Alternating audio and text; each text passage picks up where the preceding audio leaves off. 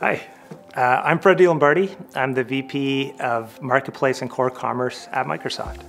I believe managing the cloud bill is a shared responsibility between Microsoft, our partners, and the customers. And just to break that apart, the responsibility for Microsoft as the cloud provider is not only to provide the core capabilities to empower your business, but is also to provide you the appropriate data sets and tooling to power your FinOps operation and manage costs. We know that a full solution includes partners, and so we believe that partners have a role to play in this as well, and that's a shared responsibility because often we have partners engaged in the FinOps operations. The customers come in that we believe that customers need to understand best practices. They need to understand that they need to work closely with the service engineers as well in a symbiotic relationship to reduce costs and build business value.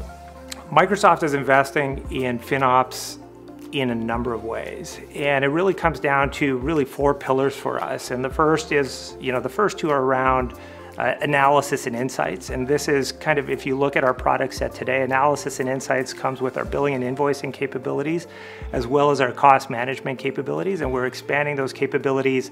They're available for Azure today. We've made them available for our per seat products, and that will continue to be an investment for us. And we're really excited about some of the emerging technologies and how it will impact there. The third pillar is around optimization, and optimization is incredibly important for the FinOps community, and that optimization is all about optimizing your spend and optimizing your service deployments. And this is where you're going to see things like smart recommendations. We've introduced, obviously, reserved instances, things like savings plan, the ability to commit to consume. There's lots of interesting thinking going on here. And again, we're going to see a really interesting set of innovations with the new emerging AI technology that we're seeing there. And then the fourth pillar is all around what I call the what if scenario or the simulation scenario. And I think this is where things get really exciting for the FinOps community. And this is really where we can actually forecast workloads. We can have FinOps come in and ask questions using natural language, such as what will it cost me to move this workload from on-prem into the cloud, and get a very concise answer. You can even ask questions like, what will it take for us to get into this new business, and get an understanding of what your cost profile will look like. We're in a position to provide deeply insightful answers back to the FinOps persona to really allow them to plan out and model the full forecast of their costs as they move their workloads into the cloud to maximize cost savings. I think this is a great time to talk about the future of FinOps, and the future of FinOps is incredibly exciting for, I think, a number of reasons. The first is the energy around the FinOps Foundation and the engagement that we're seeing from the cloud providers, the partners, and the FinOps professionals is absolutely fantastic, and it's incredibly exciting. I think when you pair that up with some of the new technology, and really here we're talking about some of the innovations we're seeing around AI, it's an incredibly bright future. And I think about this again in four ways. And the first is, looking at from an analysis and insights perspective, we've seen some of the traditional AI technologies such as machine learning kind of provide some capabilities to our FinOps constituents around better analysis, deeper insights through things like cost management and some of the things we're seeing with billing and invoicing. Where things really get exciting is around optimization, where again we've had historically what we consider traditional machine learning capabilities. We see things like smart recommendations, so pointing our customers, our service customers, as well as our FinOps constituents towards things like reserved instances, savings plans, commitment to consume. I think that what we're about to see using large language models and ChatGPT is absolutely going to transform that space.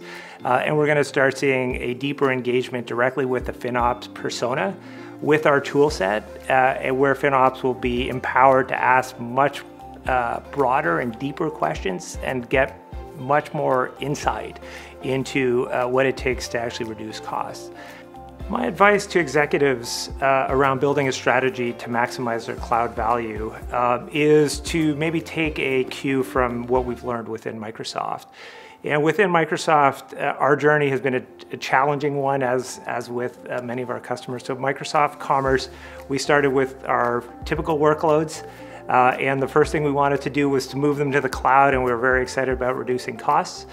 The reality is we grabbed our workloads. The first thing we did is we put them into virtual machines. And sure enough, we discovered that the costs were not really that much different from what we were seeing on-prem.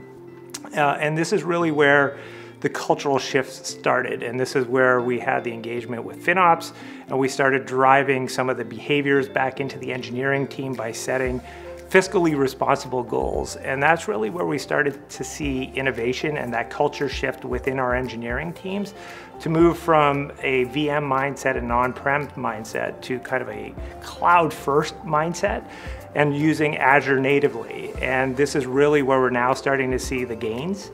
And that is, part and parcel with a culture shift that happens not just within the engineering team, but also within the FinOps team. And it's really those two groups working together and building momentum around cost savings. Check out more stories from FinOps leaders making a difference in the industry. Thanks for your support.